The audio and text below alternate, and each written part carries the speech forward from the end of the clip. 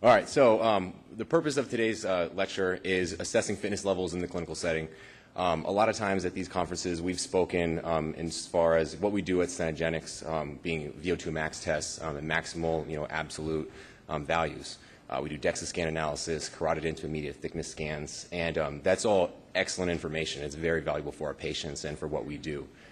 But the question we get a lot from physicians is, what kind of test can I do in my practice? I don't have a lot of extra, capital to buy the DEXA scan or buy the IMT or buy a $30,000 VO2 equipment. So we're going to look at a couple different options that you can do to assess fitness levels in your patients. All right, so again, we're going to review a few components of the health-related and physical fitness and discuss the procedures that are appropriate for your practice.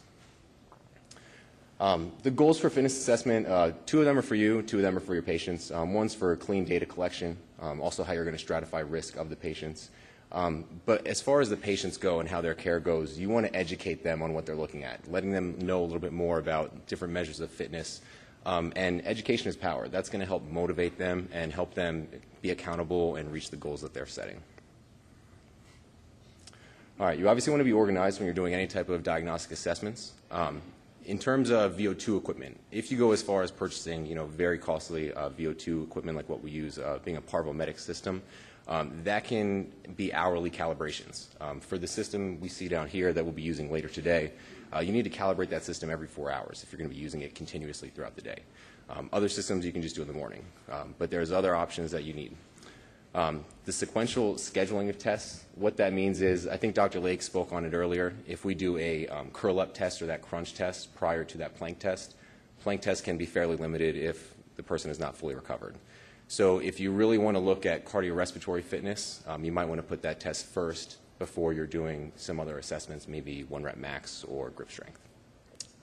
And you also want your patients to complete an informed consent form. American College of Sports Medicine and American Heart Association teamed up and put together a questionnaire that's available for download for free online.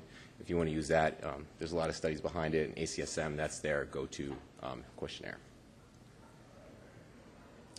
All right, you obviously want to be prepared. You want to provide pre-test instructions to the patients. A lot of times when I see patients in the morning, I actually get the first, I'm the first person they're speaking with before they start a full assessment. I'll let them know what we're doing for their tests and breaking down each individual step.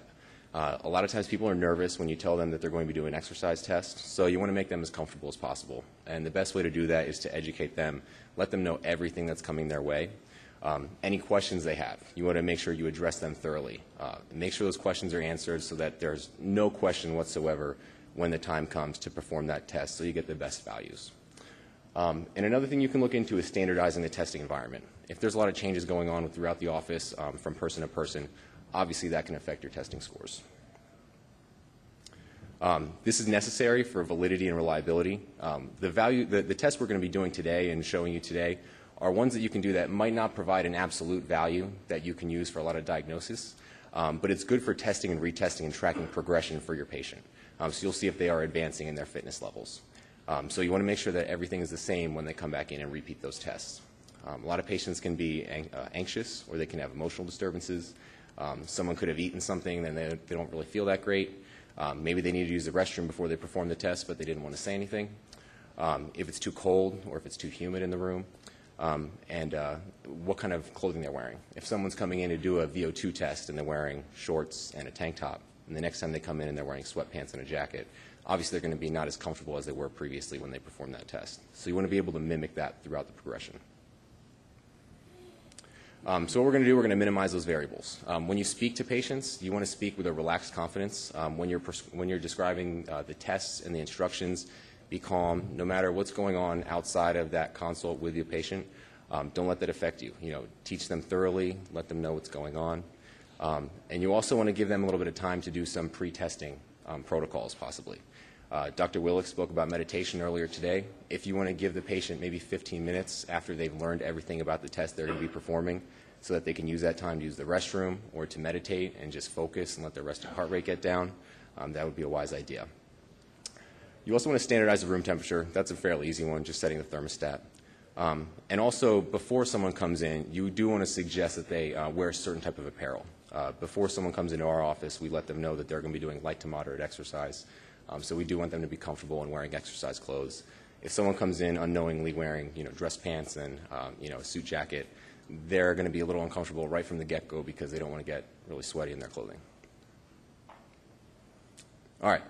So the points of interest we're going to look at today are body composition, cardio-respiratory fitness, or cardiopulmonary fitness, however you want to say it, muscular endurance, muscular strength, and also flexibility.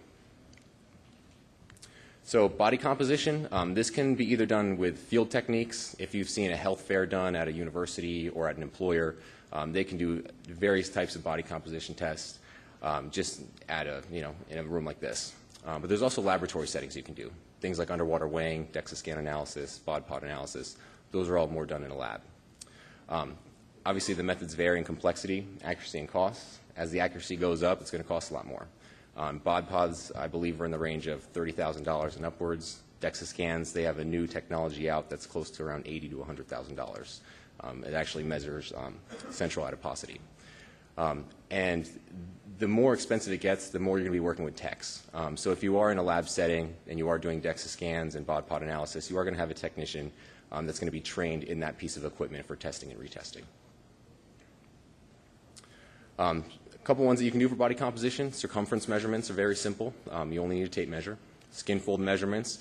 You only need one piece of equipment, but your person does need to be skilled in collecting skin fold measurements. Lang calipers are typically used. They can run anywhere from $200 to $300. Bioelectrical impedance. This one has a broad range of costs. You could go to probably an athletic store out here, maybe like a sporting goods store, and find a handheld bioelectrical impedance test analysis grip holder. What that'll do, that'll send a mild electrical current through the body and it actually measures body composition. The handheld ones that you can find at a common store are going to be around $60, but you can get far in advance with a Tanita scale that has a digital scale for the feet and also the hands that sends the same electrical current, but those cost upwards of possibly $3,000 if you get a newer model. So the range is different. Obviously, the accuracy is different. Underwater weighing. Underwater weighing starts to get expensive as well. Again, this can be in the tens of thousands of dollars. I don't know too many labs or companies that are doing age management that have underwater weighing technology because it's costly and it's a lot to keep up with, filling the water, cleaning the water. But universities will have that, and you can get that done at a local university. Plethysmography, that's going to be your air displacement. So underwater weighing is going to be water displacement, and then the BOD-POD analysis, P-POD analysis, that's going to be air displacement. And the one that I'm most familiar with due to my position is the DEXA scan analysis. We complete that on all of our patients. It's highly accurate, and it's comfortable for our patients. All right, so looking into cardiorespiratory fitness, how we're going to measure that. We can look at submaximal exercise tests, and we'll get into maximal exercise tests as well. There are advantages to submaximal exercise testing. It's inexpensive. It doesn't really require a lot of equipment. It's low cost. It allows for more testing, so if someone wants to come in maybe every month to test, it's not going to cost you a lot. And it's fairly quick. You're not going to be doing 20-minute tests. However, there are obviously disadvantages that we have up on here. Maximal measurements are not collected, so you can't look at the data you're collecting from a submaximal exercise test as an absolute value because it's going to be predicted. VO2 max prediction error is roughly between 10 and 20%, and more often I've seen values higher than that, more like the 20 to 30% prediction error. It is going to limit your diagnostic utility for coronary heart disease. And also, it does limit the use for exercise prescription. So after we go over those disadvantages, you start to wonder, why should I even do these tests? But again, for tracking the patient's progression and having them build up confidence, even if the test isn't giving them the most accurate data, but over a course of 6 months, they see that they are getting more and more fit, it's going to be valuable to them. It's going to keep them accountable, and it's going to be wanting them to take it to the next level.